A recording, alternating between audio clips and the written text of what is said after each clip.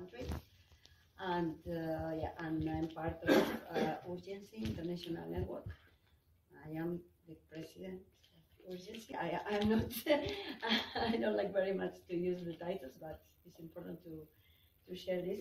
And yeah, and I am not sure how to complement everything that I've heard, because I have been last 20 years linked with food sovereignty movements, and especially the last 10 years from ecofeminism and also ecofeminist perspective, and the last years also incorporating the intersectionality perspective. Two keywords, because I think if we are thinking about how to change the paradigm, for me are two keywords. One is healthy planet, land, and the other one is community. And I think that this is because if we look at the perspective of feminist text and others, if we look at the basic needs that we have for a real sustainable life, I think of course the base is the planet, a healthy planet, and this should be in the center in all that we are building and we are doing. And I think that if we want to have this perspective, we need to link it also with our communities, and if we are thinking about the communities and the collective spaces that we have, I think that is super important to look at who is taking part and who is not also of spaces, no?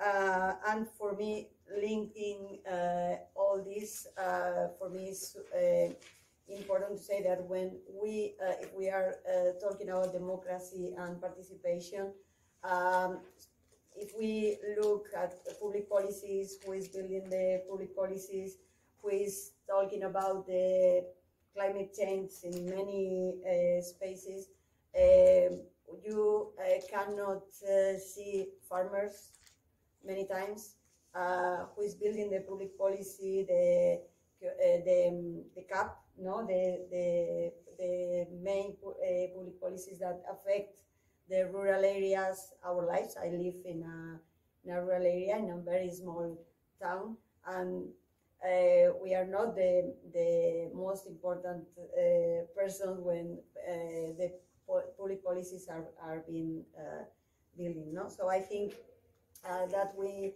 need to how to say, to recover the territorial approach, because it's not urban or rural area, is which are our territories. How can we work together and in these territories? And sometimes we know that the social territory is not the same that how to say, the official territory. We need to look, and of course we need to because we are in the world, but we cannot forget the other parts of the regions, and we need to build these links between rural, urban, but from an equal perspective, again, the urban area. So, and I think this is important. If we need climate, a healthy planet, we need farmers, we need rural areas. And I don't know, for example, now in Spain, okay, we have some good policies in some directions, but the main narrative is that we have empty areas, and we need people to go there. And the main narrative is, how to say, to create like co-working rural spaces, no? But and I live in a rural area and I'm not farmer, so I cannot speak on this, like, it's not for me, but we need farmers, we need people to feed us and to feed all the people.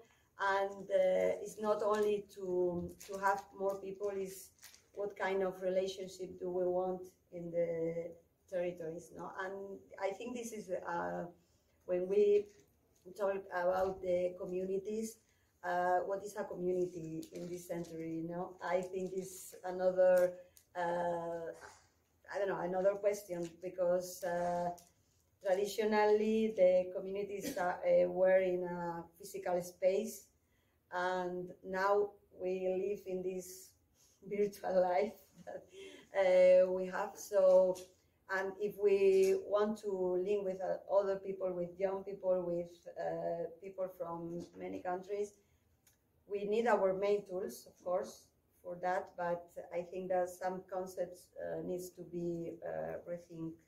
How are we designing these participatory processes that we want, no?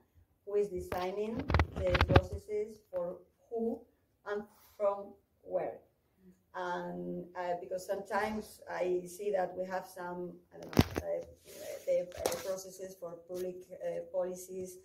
Yeah, it's a participatory process, and it's designed in an office. Okay, you have everything designed, and then you invite some people to come and to use.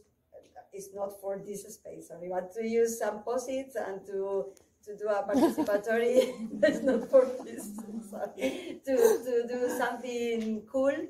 And okay, you have the participatory space, no, and you don't call you don't call again that people to have a common for our movement, including our including urgency. I think okay, but what are our success criteria for a meeting?